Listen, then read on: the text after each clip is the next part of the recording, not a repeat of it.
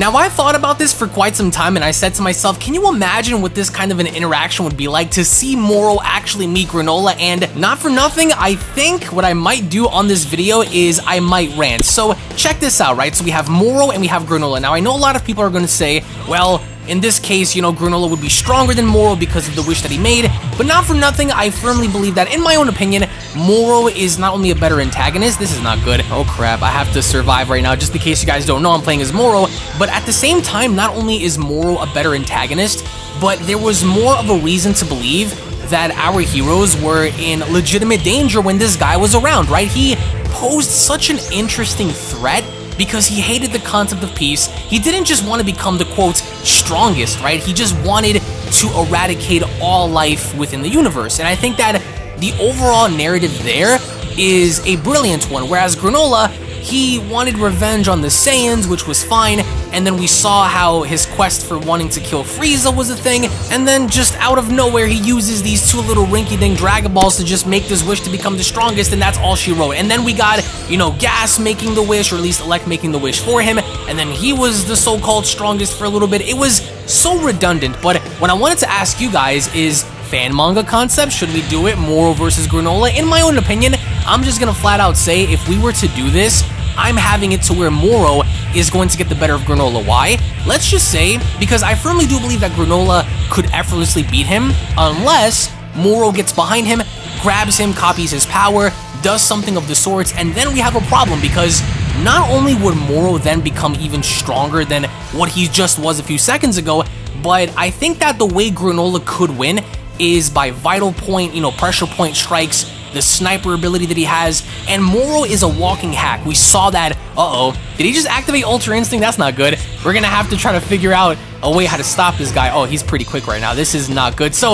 like I was saying, I think that if Granolah targets his pressure points, I think that if he were just to try to kill him off the gate, would that be a situation to where Moro could lose? But at the same time, I just don't like Granolah's premise. I felt like the way Moro was introduced, even when he became Moro-73 and he lost like those animalistic features to him, the snout, the teeth and all that stuff, like he became more of a human, it was more, I guess, acceptable per se than, you know, what we saw go down with Granolah, because Granolah was going to off himself. We had this whole gig with Monaito. This isn't good. I mean, but make no mistake about it, I think that Granolah would smash this dude in a one-on-one fight between full power Moro and full power Granolah. Granolah takes the cake. And am I gonna live or die here? Okay, I'm alive. Unless, of course, again, we see Moro kind of copy him, it's game over, because when he copied Maris, he was able to then rival MUI Goku, which before, he wasn't able to do that. He was just getting destroyed, you know what I mean? So, I just think that with what's going on in the Dragon Ball Super manga, the Granolah arc could have been that much more better, I think, and the narrative could have been more flushed out. All of these things could have been a bit better, just like the Moro story, right? The Moro story wasn't the perfect story, but Jesus Christ, it was, in my opinion at least, a lot better than Granolah. The only thing that the Granolah story offered that was good was the idea of wanting revenge on the Saiyans, and then kind of telling the story of the Cerealians, and telling the story about how the Heaters had lied to Granolah, but at the same time, everything was so predictable. Whereas in the Moro story, everything essentially to an extent was unpredictable, because you didn't know what was going to happen with the Daikaio. You didn't know what was going to happen when Moro came to Earth. You didn't know what was going to happen once they ended up fighting this guy for like the 7th time, because each and every single time they fought this dude, they got the shit beat out of them. So that's why I prefer Moro that much more over Granolah, is because Moro got the job done, and I guess you could say he did it more than once. The only problem is that he let them live, whereas Granolah, the reason why I like him, was because he wanted to end the Saiyans the way they did, right? So I'm going to be doing sprite animations for this because I think it's pretty cool, especially, and I really want you guys to stop and think about this, right? If Moro somehow was able to get behind Granolah and copy him, grab him by the back of the neck, and mimic everything he has, can you imagine Moro wielding the ability to use Hakai, or even wielding the ability to use all of these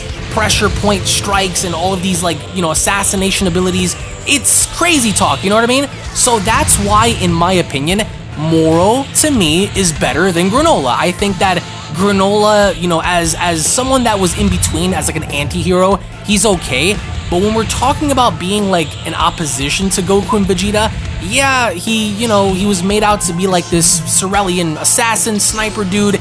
Oh, that was a pretty good dodge right there. If I didn't dodge that, that would have been trouble. This is actually a really close fight, by the way. My palms are getting very sweaty just by, trying my best to beat this dude. But either way, Granolah came off like the type of person that he didn't know what he was doing, whereas Moro knew what he was doing, you know what I mean? Especially when he used Vegeta's own Big Bang against him. He literally looked at Vegeta and said, this is just an ordinary ki blast. Like, what's so special about this? So, I don't know. But in terms of a fan manga, let me know who should win, Granolah or Moro? And for a Sprite fight, who should win, Granolah or Moro? And I'm gonna do that on my main channel just to see where it goes. I think going forward, I might do more alternatives because I feel like a lot of these alternate kind of what-if stories are pretty fun. And they're creative. Not everyone, is creative in this fandom to come up with their own shit and for it to make sense and for it to be appealing to everybody. Not saying that mine is always going to appeal to everybody, but I love the what-if stuff. I think it's really fun. So, in the comment section below, who do you think would win in a one-on-one fight between a bloodlustful full-powered Moro and a bloodlustful full-powered Granolah? Because obviously the two guys are different, they fight different, their approach is different, their stories are different, but right now for me, the only thing I care about is whooping this dude, because you could be the last Cerealian or not, I'm either gonna copy you or I'm gonna eat you. Just straight up like that, you know what I mean? Oh boy, alright, so he's activating his little Ultra Instinct power, which again, you have to consider Moro's ability to copy and to do what, essentially he did to Maris, which was terrifying enough, but also at the same time it becomes a problem of, am I gonna live right now? It becomes a problem of, will he be able to sustain that kind of a power, you know what I mean? And I don't think, there should be a problem for him not to. This is going to be a really close fight, holy crap. Let me know in the comment section below, guys. I'm always open to ideas for Sprite fights, and it could be whatever. It could be 2v2s, 1-on-1s, 1-on-2, 3-on-1, stuff like that. Wow, we actually got the victory. Oh, we got the victory. So goes the last known Cerealian warrior.